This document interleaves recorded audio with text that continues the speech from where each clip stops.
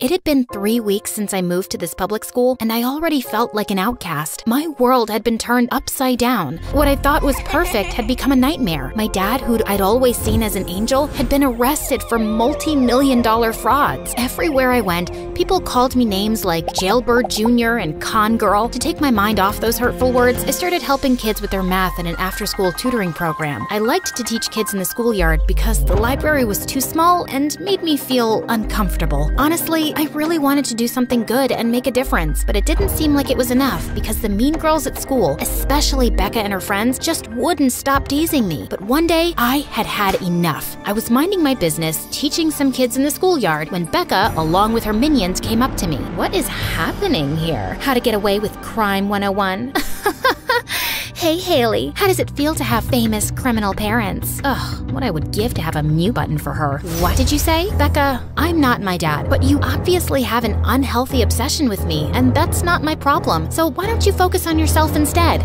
Wow, you got some nerve. This'll teach you a lesson, you dirtbag. And then she kicked dirt on me and laughed. That was the moment I snapped. I punched Becca hard, but when I saw her minions ready to fight, I knew I had to make a run for it. And in doing so, I ran into the last person I ever wanted to see, Axel, and Devin and Felix following behind him. They were the infamous Diablos. Besides being the 3 hottest guys of the school, they were also real troublemakers. They weren't evil or anything. It was just their mysterious aura. What's going on here? Hey, Devin. Hi, Axel. How are you? He asked a question. Nothing. We were just, it doesn't look like nothing to me. It ain't over, Blondie. Phew. I was sure I would be seeing Becca again, but at least she was gone for now. Thanks a lot. Not so fast, princess. I said thank you, right? You owe us big time for getting you out of that Becca mess. Yeah, so from now on, we'll be expecting you to do stuff for us, like do our homework, carry our bags, basically anything we say, and we'll protect you in return. Deal? No. I don't need anyone to protect me, and I absolutely positively did not ask you to rescue me. But since we're such kind-hearted souls, we helped you anyway. And let's not forget, Becca is a 2-time champion in wrestling from our school. So what's it gonna be? You gonna get your butt kicked by Becca, or let us help you? Ugh, the jerk did make a good point. Okay, fine, I'll do it. Don't judge me. I'll be safe this way. Good. See you around, princess. Hi, everyone. I'm Haley. Like and subscribe before I continue. Come on, I'm waiting. It had been a week since I made a deal with the Diablos, and I gotta admit, they've been pretty dang good at keeping me safe. Becca totally steered clear of me, and everyone around school seemed to be giving me the celebrity treatment. Whenever I walked into the cafeteria, kids would scramble to clear a table for me, and when I'd stroll down the hallway, they'd make a path for me like I was a freaking queen. But everything comes with a price. Can't have nice things for free, right? Since the Diablos were acting as my bodyguards, they made me do the lamest stuff ever in return. From carrying their bags to buying them food to being their personal cheerleader while they played basketball. I was even doing their homework, even though I had offered to tutor them tons of times. Nah, my head hurts when I look at books. The idea of studying gives me the chills. When we have you, why should we study? To graduate, Dumbo? One day, I decided I was done with them and their ridiculous demands. I wasn't getting any time to focus on my tutoring program, and I just wanted the Diablos to be gone. So while doing their next homework, I purposefully got most of the answers wrong, and when they got their grades back, the look on their faces was priceless. Is this really happening? Pinch me, Axel. Pinch me now. I can't believe I got a C+. You sure this was the best you could do? Oh yeah, it's the first C+ in so many years. My mom is gonna be so happy. Nice job, princess. They're happy to get a C+? What kind of monsters are they? Are you guys for real? C+? I'm a math whiz, and I feel ashamed I did these assignments. I can't believe I'm saying this, but from now on, I'm gonna teach you guys math. Got it? I don't think so. Well, I know so. Just zip it, Axel. While Felix and Devin started laughing like crazy, Axel just gave me death stares, but I didn't care. I was determined to make the Diablos killers at math, no matter whether Axel liked it or not. Every day at school, I had these tutoring sessions with the Diablos. At first, I was a little intimidated by them, but I quickly realized they weren't so bad. Devin was always trying to show off and kept bragging about how many girls were after him. One time he even asked me to be his fake girlfriend so other chicks would back off. Axel was kind kind of an enigma. You never knew what he was thinking, but I would often catch him staring at me, and it always made my face heat up. Felix was a total sweetheart, always playing music, but as I got to know them better, I realized they weren't so bad after all. But what I admired the most was how these guys always had each other's backs, especially Felix's. He was like the younger brother of the gang, and it was clear that the other two looked out for him. In the few weeks I tutored them, I found myself caring for him too. One day as I left school, I passed by the music room and saw Felix inside, looking down and sad. Something was wrong. Hey, everything all right? It's just that my dad's been really struggling lately. He's not like he used to be, and Mom told me it's because of a huge loss in his business. He's too proud to talk about it, so he's been trying to hide it from us, but I can tell something's wrong. I just miss the old him, and I really want to help him. It really hurt me to see him this way. I feel ya. I miss my dad too. We were so close before he went to prison. Felix, you gotta talk to your dad. Let him know you love him and that you're there for him. Trust me, you're a charmer. He'll listen to you. Felix hugged me and said he felt better. I was happy, and when I left, I saw Axel, and his words took my breath away. Thank you. Sometimes he needs to talk to someone other than us. You're thanking me? Did you hurt your head or something? Sure can ruin a heartwarming moment. Oh, come on. I was just kidding. No, don't be so grumpy. You can smile a little. It won't bite. Are you seriously trying to tease me? What if I am, Mr. Party Pooper? Saying that, I ran away, and Axel chased me until I spotted the janitor's closet. Without thinking twice, I dived inside, and wouldn't you know it, Axel followed right after me. But before I could blink, the door slammed shut and locked, trapping us both inside. It was one of those doors that could only be opened from the outside. My claustrophobia kicked in, and I started panicking. At first, Axel thought I was playing, but I guess seeing how panicked I was, he was worried. Haley, look at me. Look into my eyes and breathe. I'm here. I'm not going anywhere. You're safe. That's it. Breathe. I can't stay here. Please. I need to get out.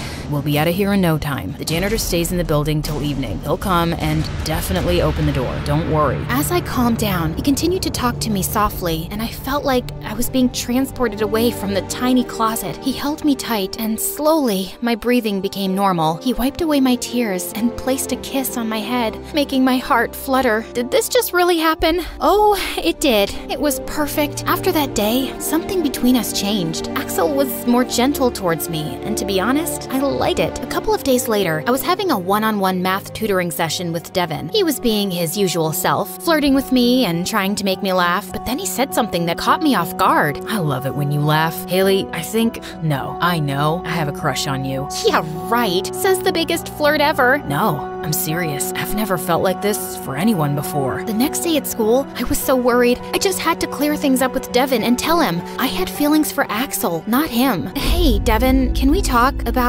last night? Only if you promise to go to the prom as my date, and I guess be my girlfriend. That's the thing, Devin. I'm sorry, but I don't feel the same way about you. I'm sorry if I gave you the wrong impression. What? You're kidding me. Are you dating someone else? Who is it? Tell me. Is it Axel? What? Not that it's any of your business who I'm with. Right then, out of nowhere, I heard Axel's voice. Perfect. What if it is me? Do you have a problem with Haley and me being together? I should have asked earlier. So Haley, would you like to go? Ouch! You're such a jerk. You knew I liked her. Whoa. They were both mad and looked ready to rumble. Then Felix showed up, looking all kinds of pissed off. Are you crazy? Fighting over some chick? We're brothers. Come on, let's go. Haley, not you. What was that for? None of this was my fault. It had been a couple of days since the fight between Axel and Devin, and I had been avoiding the Diablos ever since. Felix had been giving me glares, and I had no idea why. But I was about to find out soon. Despite everything, I still missed all three of them. I was feeling pretty down, so I decided to focus on my studies to take my mind off of it. Just then, I heard a tap on my window. I looked out and saw Axel hanging there like some kind of Romeo. What are you doing here? I'm here to tell you something. I've been wanting to tell you this for a while now, but I was too scared. Haley, I really like you. Will you go to prom with me? I thought you'd never ask. Prom night was finally here, and I was filled with excitement. As I arrived at the prom, my eyes immediately fell on Axel, who looked stunning in a black tuxedo. Then I heard a voice behind me. It was Devin. Hey, can we talk? What do you want, Devin? I asked for Haley. Are you her personal assistant or something? Devin. Hey, Axel, you go inside. I'll talk to Devin. Haley, I wanted to apologize for the way I behaved. I should have never said the things I did, and I'm really sorry for it. Forgiven, but only on the condition that I get my goofy friend back. Deal. Prom night was amazing, and when I went for some punch, I ran into Becca. I was ready to face her off, but her words took me by total surprise. Hey, I'm I'm really sorry for before, you know? What I did wasn't cool. I was wondering if you could do me a favor. Could you ask Devin to dance with me, please? Glad you realized it. Sure, Devin will dance with you. Come on. At the end of the night, we all gathered to play a round of truth or dare. When it was my turn, I chose truth. Little did I know that Felix had something in store for me. His question left me absolutely shocked. So, Haley, tell me, how can you even look people in the eye after your dad messed up so many people's lives? Yeah, my dad was one of them. Yeah, I took your advice and I talked to my dad. He told me everything about how your dad scammed him. I'm sure you knew what he was doing,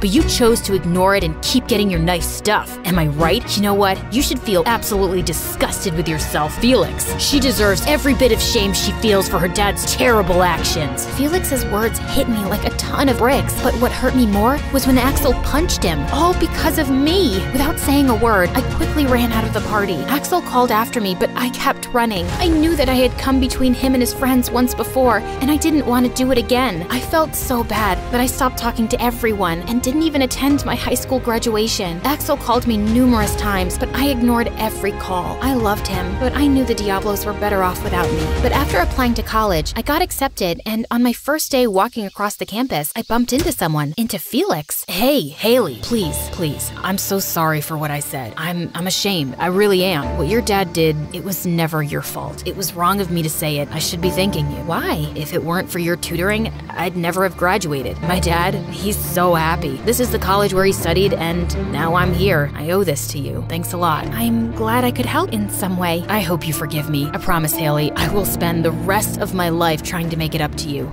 Felix, your words really stung. I always thought of you as a close friend, and so it hurt even more. Although I understand what you were going through when you said those words, so I forgive you. As Felix and I sat and chatted, he told me that Axel hadn't spoken to him since that night, and it made my heart ache. I knew I had to clear things up with Axel and set things right. I could have taken the door, but I wanted to make an impression. Haley, wow, I didn't expect to see you here. Axel, I need to tell you something. I ignored your calls because I didn't want to come between the Diablos. I thought I was doing the right thing, making a sacrifice, but every time I saw your name on my phone, it was like a dagger to the heart. You have no idea how hard it was to ignore your calls, but now I know I was wrong. Axel, I missed you so much. Haley, you have no idea how much I've missed you too over the past few weeks, but I wanted to give you space. But you're here now, and I need to tell you that, Haley, I've fallen for you, and I truly care about you. Axel, I feel the same way. I didn't realize it at first, but I think, no, I know I love you. I love you too. So, wait, Diablos? They call us that?